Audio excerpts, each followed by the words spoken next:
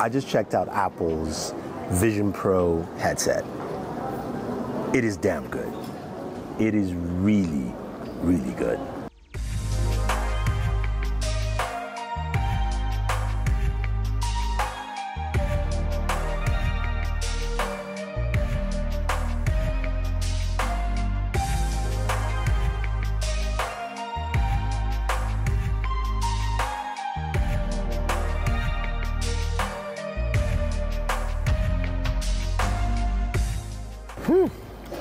Okay, how do I start this video properly?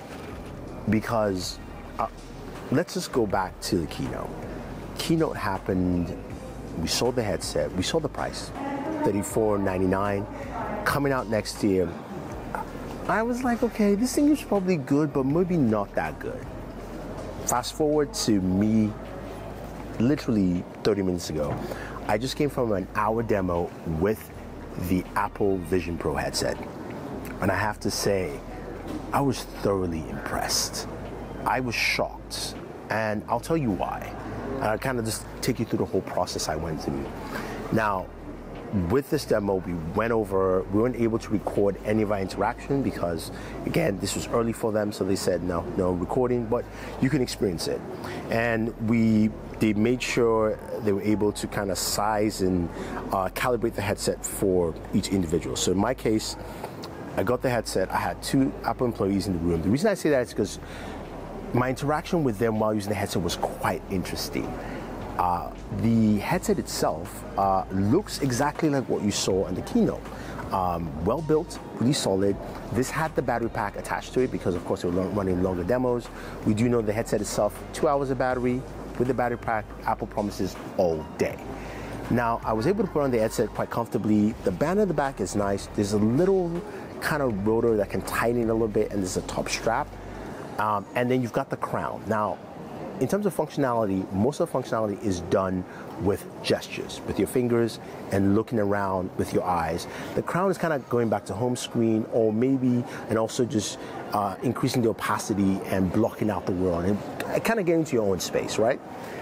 But the first thing you have to do is calibrate your eyes, and there's a short calibration session. It's about 2 minutes, and you're in. And this is where the magic happens. This is where you jump into it, and the first thing you see is Vision OS home screen.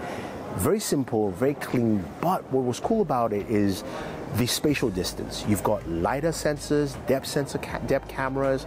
You have multiple cameras on this thing, and it felt like an episode of Black Mirror where they were, people had the VR headsets or AR headsets, and you could clearly see the floating display. But this wasn't like jittery, it just felt fixed. Now, I had a rep on my left, and the distance between the rep and the display, I could calculate it. It was like probably like a 1.5 foot. And I liked that it was there, it was physically there. And then came using gestures. I thought that would be difficult, right? I thought it wouldn't work well. That was one of my biggest concerns. So initially, to tap on an icon or open something, you have to just basically tap with your fingers. So I had my hand in front of me most of the time just because I figured, hey, the cameras are in front, I'll do this. And I realized in like 3 to 5 minutes, like I didn't have to raise my hand up. And just like the video from the keynote, I was just like right below, down there, and I was just like tap, tap, move and stuff. So you could tap, drag, drop, you can move windows around. So multitasking is really easy.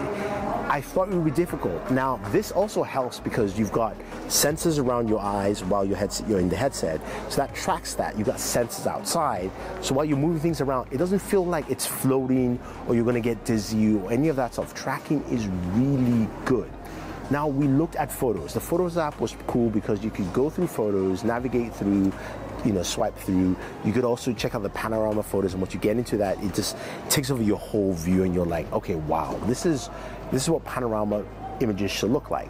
Now, there were also 3D photos and 3D video. I really liked the video because it felt like you jumped into a memory. Again, I'm gonna go back to Black Mirror because it felt like you jumped to an episode where you could tap into a memory and you were like, wow, yes, I remember when, it was my kid's birthday and they were blowing out the candles, like you were there.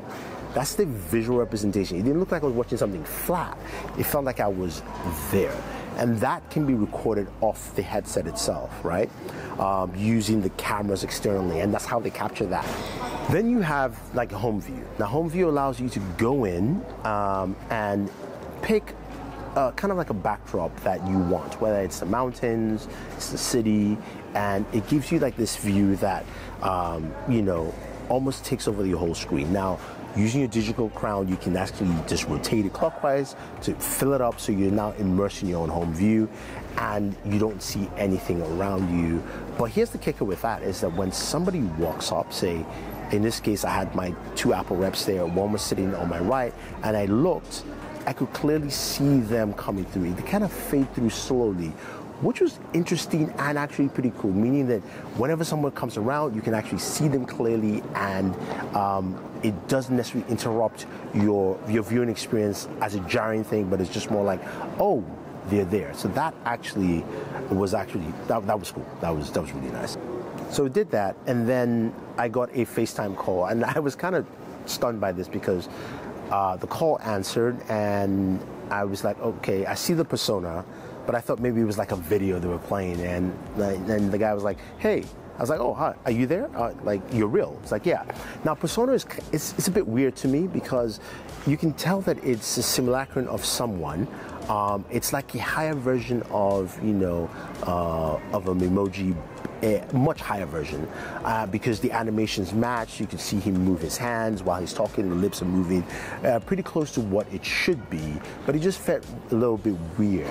But it still worked out well, so I can see how that can be used. Now, I was able to drag, you know, the FaceTime window around wherever I want to, and spatial audio here is great. Moving that, you know, from one end to the screen, I could actually hear his voice travel as I move him to the right. Now, when you have spatial audio in this headset, watching movies is a great experience. So I went into like the cinema mode, I played Avatar, and dear Lord, Avatar was in proper 3D. It felt like watching Avatar 3D in the theaters, and it was great. Oh my God, it was absolutely fantastic. That was very, very impressive, seeing that. They also had like this 8K video, 360 video where they shot different things, like Alicia Keys singing in a private concert. I felt like she was in front of me singing. Somebody was climbing a mountain, and I was like, okay, that's kind of trippy. I was in the city. Different things like that that were just completely, just very immersive, and I felt I was there. But the biggest one was that last demo called Encounter with Dinosaurs. And why I liked this demo was simply this. First thing they said, look, stick your hand out and my finger out, and a butterfly flew and landed on my finger. And I moved my finger around, the butterfly was still there, then it flew off. But the accuracy of pinpointing, because those sensors match. And you think about the kind of calculations that are happening, because as that was happening, a portal opened on the wall in front of me. Now, I gotta give it to them with the M2 chip, the R1 chip, everything felt like it was working in sync with this device. And when that portal opened up, it opened to this prehistoric world where there was like a dinosaur running around and finally ran away, and then a massive T-Rex came and it walked towards the portal. So there's a portal, and I can see the world of the dinosaur there, and this is my world. So think about it from like a content creation perspective. Like, you can create a portal to different worlds. And, you know, told me they said I could get up and walk closer, so I picked it up. I picked up the battery pack and I walked closer, and my depth of field changed to match my distance. It didn't feel like it was shaky or anything off. The portal was still where it was at the wall, but the dinosaur walked through halfway, and I felt I had a dinosaur in front of me. Not like, it's hard to explain. It's not cheesy, you know, AR or cheesy, you know, 3D rendering. It felt realistic. I mean, graphically, yes, it, you know, doesn't look like a real dinosaur, but it felt really there. And I was able to get close to it, and I started thinking, I'm like, think about, you know, they talked about partnerships with Disney, or like in my case, look, I'm a DC fan, right? I'm gonna go watch The Flash, and being able to run into the world where The Flash is creating chaos and, you know, changing things around. Or Harry Potter, for instance, right? You could open a portal to a different world to go into Hogwarts, that kind of stuff. Like, that's what this thing can do. And if I were to ask the question, if you ask me the question, is it worth the $3,500? Yes. As a piece of hardware and what I experienced, it definitely wasn't. I am shocked that I am this impressed. I'm really impressed with what they actually showed, how it was implemented, the fact that things worked. My biggest thing, again, gestures. It worked really well.